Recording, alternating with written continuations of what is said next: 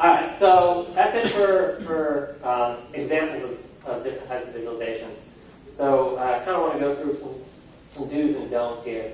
If you're making an interactive visualization, there's no reason it should be like a static picture. Users should be able to explore the data because this thing's interactive. You want them to be able to get something out of it.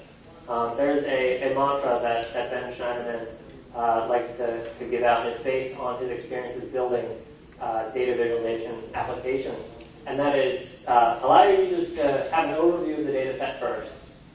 Give them the ability to zoom in and filter out data that they're not interested in. And then let them dig into the details. And this is something I've seen in developing applications for the lab as well. If you show everyone a table that has all of the entries in your database, they're going to ignore that table because no one wants to look at the table. But if you show them a high-level map and let them zoom in on the areas that are standing out because you rendered it as a heat map and they can see those higher locations versus lower locations, then they're going to have an easier time exploring the data set. So that's for interactive visualizations. These next 4 points are for any visualization at all, and they seem somewhat obvious, but people forget to do them. I know I forgot to do them in some of these examples. I clipped the titles and I clipped axis labels and any little things. But anyway, you should do it. Provide context for your visualization. I have a couple slides about explaining what context really is. And then provide information so that people know what your visualization is without you having to do that and explain it. Title them, label your axes, provide legends. Things you want to avoid. 3D when it's not useful. I think 3D is,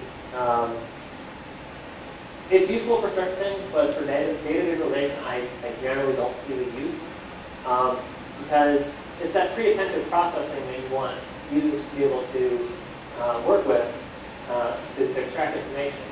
And if you give a user a game controller and they have them fly around this world, they're not experiencing that data in that way. They're flying around the world. If you can translate that 3D image into a 2D one, regardless of how you do it, that might be a better solution. There have been numerous studies on axis label rotation, whether or not that's a good thing or not. And the general consensus is if you go, I think, above a 30% grade for axis for labeling rotating text, it becomes very difficult to read. It slows down the user. So avoid doing it. There's a decent solution for it in bar charts, at least. If you have your x-axis is becoming crammed, and you start to find that you either have to drop labels, which is acceptable, or rotate them, what you can always do is just flip the axis so that the bars are left and right. You're not going to lose any meaning that way, and you can have the labels left in a horizontally fashion on that axis. I have a note on here about not using flashing colors. I wish I knew color theory a lot better. I don't really know much about it. There are numerous websites that you go to that will generate color themes for those of us who just don't have the skills. You want to make sure you're choosing colors that work for users. We once had a colorblind student working in our lab, working on a product, and he chose all kinds of crazy reds and greens, all sorts of different shades in a particular product he was working on. And we asked him about it, like, why you're mapping the same information, or why do you choose different colors? You don't really want to do that. He's like, I didn't. It's all brown. Like, okay, you don't get to pick the color scheme anymore. I'm colorblind. Okay, then you really don't get to pick the color scheme anymore. And this can be tempting. I've seen this before. Using all of the options that are available to you in the software that you're using. I'm going to jump out of this for a second. So, I can create a new chart here, and they give me a lot of different options for what kind of chart I want to use. And there's very little difference between a lot of them. Column chart, it looks like has 15 different options here, but there's grouping them, there's stacking them, and that's really all you can do with column charts. The rest of these are just, okay, is it going to be in 3D? Are they going to be squared? Are they going to be cylinders? Are they going to be cones? None of these are going to help your understanding. So just because the cones look cool, that doesn't really mean that you're going to make your data have more of an impact if you use it. It's probably going to be more understandable if you're just rendering it as flat 2D bars. So that's where the word art came from here. Okay, so providing context. This is a graphic that, I don't know how old this is, but it was passed around a lot after all the disasters that happened back to back in Japan back in March. So this is after there was worries about radiation.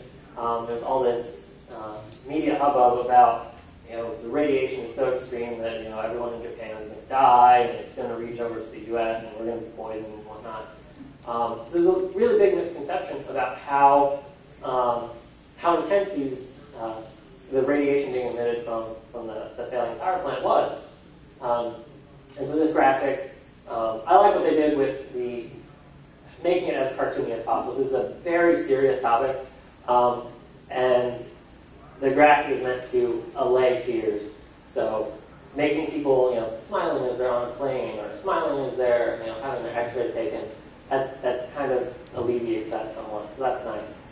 So I forget where the actual radiation being emitted from that plant actually fell in here, but it was nowhere near anything up at the top there.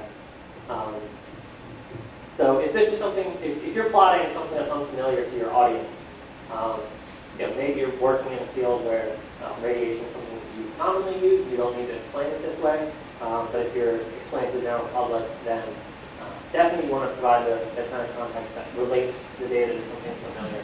It's the same as the visual mapping of relating data to meaningful things in life, except this is relating an axis to meaningful things. All right, so this is more about context. So, got a sample graphic here. 2 data points, not a lot going on. Traffic accidents before and after a construction project. So assuming a construction project completed in 2002, we've got 2 data points here that represent the total number of accidents that happened at this location.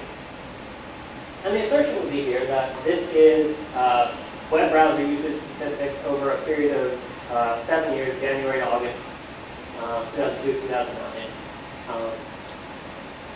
The idea is each ring represents a different sampling period, so a couple of, I believe each one is divided into months there. And the size of each wedge represents how much of each browser was used.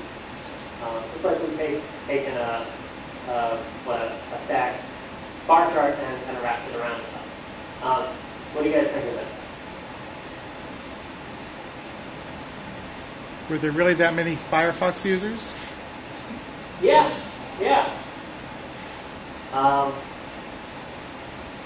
Well, were there? How many are there?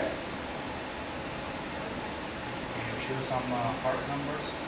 Yeah, so this is actually interactive. I just have the screenshot here, but you roll over it and they highlight. Yeah, that's one way to improve it. Actually show the number, like don't show percentages, show actual values as well. Anyone else have anything? From back here, I'm not quite sure what I'm supposed to gather. Exactly. It's a terrible, terrible visualization. So the background here is, this is when I was working on Access, and the whole premise of Access was to be able to create custom visualizations real quick. So I wanted to write this article, create a custom visualization the internet would love, and it would get viral, and everyone would start using it, and it would be really popular. So I sat down, parsed this data, and started putting this visualization together, and I rendered it like this with these colors, and it looked like Firefox. And I was like, the internet is going to love this, because that's a web browser, and this is about web browsers. And that's where I stopped. It's a bad visualization. You can't tell what the meaning is supposed to be. Problem is, it's basically pie charts, which I said are terrible, layered on top of one another. It's very easy to tell the performance of IE, because IE is aligned to this line here. So you can see, okay, well, from here to here, the market size for that browser went down, and from here to here, it went down even more. But then looking at Firefox, as you said, are there really that many users? It's hard to tell because Firefox, the baseline for Firefox, starts where IE ends. And then it ends however much later. So you can't actually compare the lengths of the individual browser penetration rates beyond Internet Explorer because they don't start and end at the same place.